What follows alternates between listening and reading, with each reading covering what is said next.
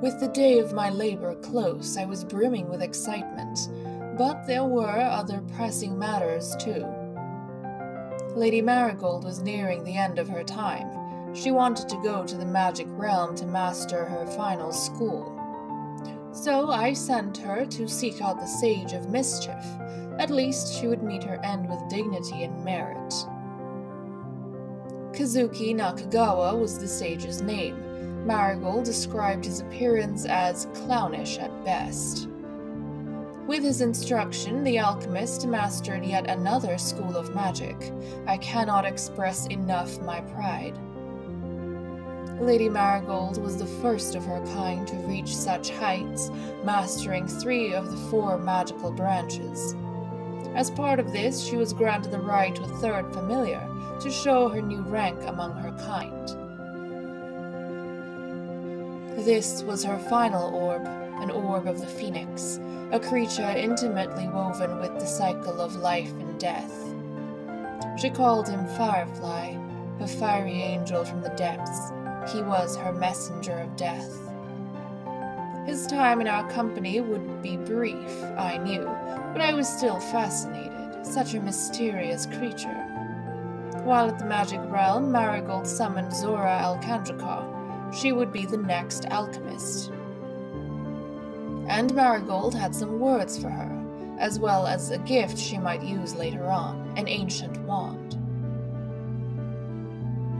The royal alchemist cherished Zora the most, even over her own daughters, a truly dutiful character. Back at the castle, all the ladies agreed Marigold was deserving of a biography in her honor. Oriana would begin the work after the alchemist's passing to avoid a sense of foreboding. After her return from Salvadorada, the scholar produced the first Royal Salazar brew.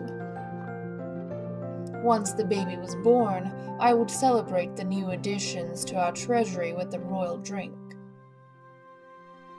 That aside, Oriana was busy in work left over from the expedition.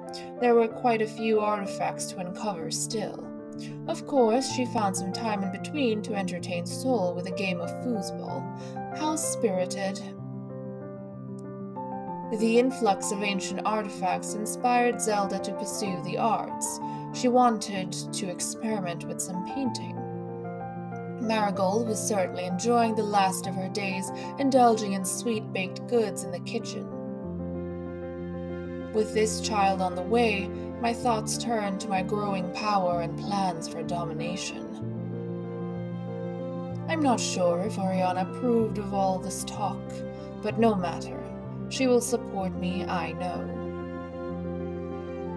She does not have a choice. Beneath my trust lies my wrath, a hidden spring I have yet to unleash. I've been thinking a lot about my time with Marigold. I've never had a deep connection with her.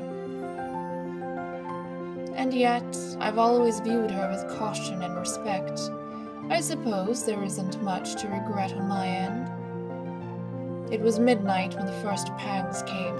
I was rushed to the birth chamber with Marigold at the forefront. At least my loyal alchemist would live to see the birth of this child, I thought, so I prayed for a girl. It was for naught. The goddess had not blessed me. I was met with twin boys. Ronald Salazar and his little brother, Beau.